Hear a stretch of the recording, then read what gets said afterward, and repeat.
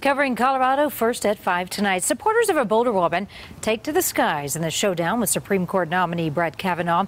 It is still not clear if a Senate committee will hear from Deborah Ramirez. She's now one of 3 women who accused Kavanaugh of sexual misconduct. And our Rick Salinger joins us live. And Rick, the attorney for Deborah Ramirez is meeting some headwinds in an effort to get her story heard.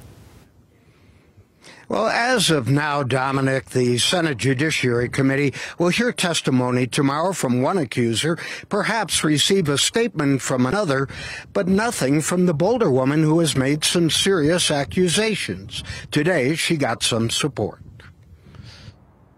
The message from above needed no last name.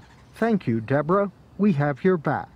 That's Deborah Ramirez, the Boulder woman who claims the Supreme Court nominee Judge Brett Kavanaugh exposed himself to her at a college party while at Yale. Support in her town is not hard to find. A woman is not going to make that kind of an accusation unless there's some substance behind it. Demeaning her as someone who's trying to smear him or take advantage of a situation is disgusting. But Kavanaugh has steadfastly denied all the sexual accusations.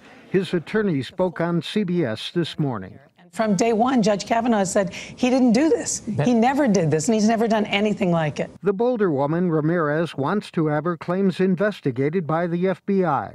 Her attorney is John Clune. If they don't do that, if they decide that they're not going to do an investigation, and they actually make an invitation for her to come and testify, you know, we'll let Ms. Ramirez make that decision. Judge Kavanaugh will be there to defend himself. I'm not going to let false accusations drive me out of this process. And those words of support for Ramirez were delivered by the anti-sexism group Ultraviolet.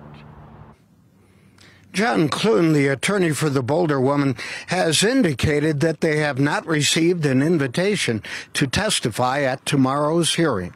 We'll see if that changes. Live in Boulder, Rick Salinger, covering Colorado First.